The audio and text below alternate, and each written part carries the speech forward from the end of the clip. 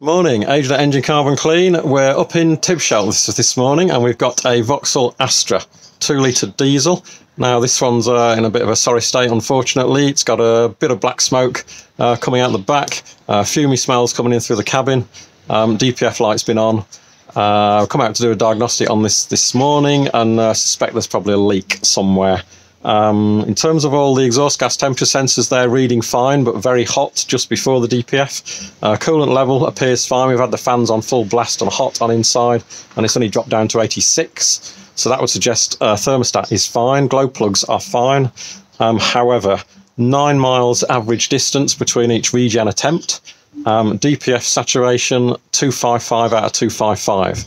Now, with that kind of saturation of the DPF, you'd expect the back pressure on the pressure sensor to be through the roof, but that is just above zero.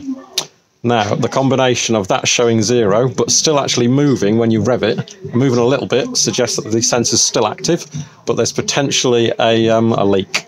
And that leak would explain the fumey smell coming in through the cabin as well.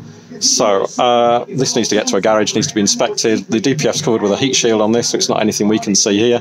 But with repeated attempts at trying to get this to regenerate, potentially it's sprung a leak in the pipework or in and around the DPF. So get this to a garage and get this looked at. Again, get DPF light that won't go out after a couple of drives. Get it diagnosed as soon as possible, because you never know what you're going to find and what might have happened.